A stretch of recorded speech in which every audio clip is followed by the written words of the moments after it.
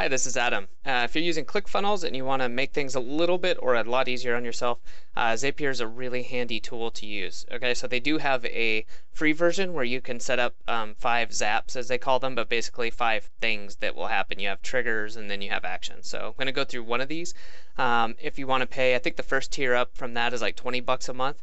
So if you've got some more complicated stuff, like you want to be notified maybe when, say, there's a sale in your funnels, and then you want to record that to a Google sheet, and then you also want to send out emails to certain people, and you can even kind of do some iterative stuff like that.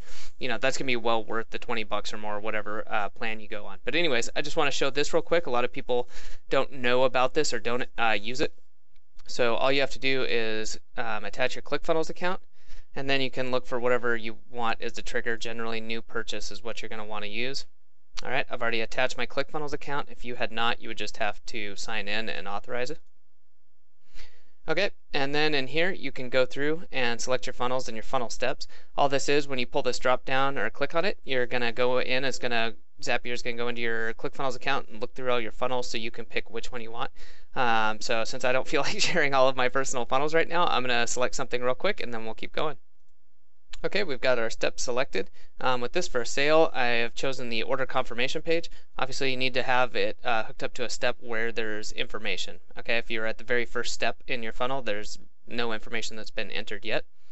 All right, and then you're going to fetch and continue. And so we'll do this real quick.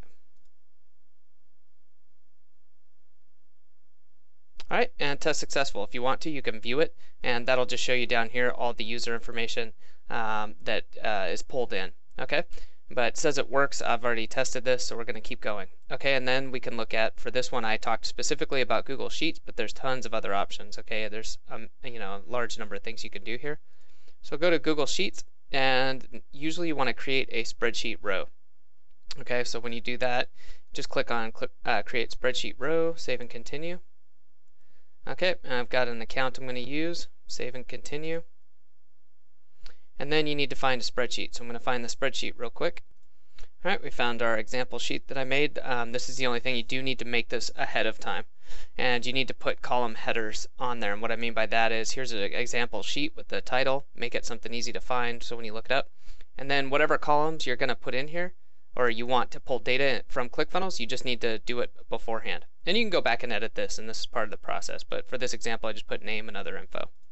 So now when I go in here too, the second question is which worksheet, and all that's talking about is down here. So when I pull this drop down, you should only see sheet 1.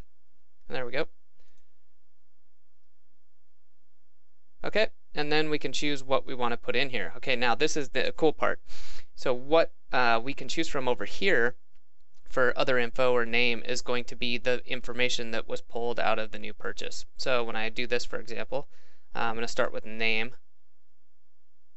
And there we go. We can start putting things in here like contact first name, contact last name, all sorts of stuff. Okay, so same with other info. You can scroll through and you can put in anything. Obviously, you can see from the scroll bar there's a huge amount of information that you can put in here. So maybe you want their address and you want their name and maybe the date that the purchase was made, things like that. So you've got a ton of options. I'm just going to put products HTML body and name. Okay. And then click continue. This gives you what it looks like, and you can test, so we can create and continue.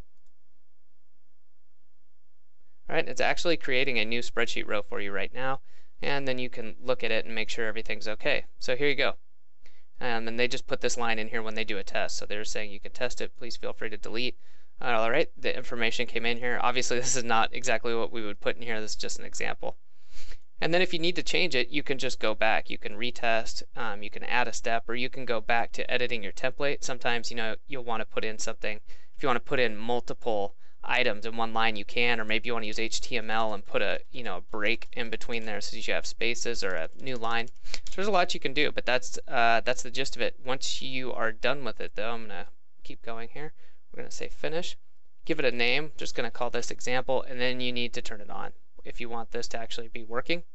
And then, like it says, while on, this app will run instantly when the ClickFunnels new purchase trigger happens. All right, so we just turn it on. There you go, and that is it. If you click see it on your dashboard, you just go back to your dashboard, or you can make another app.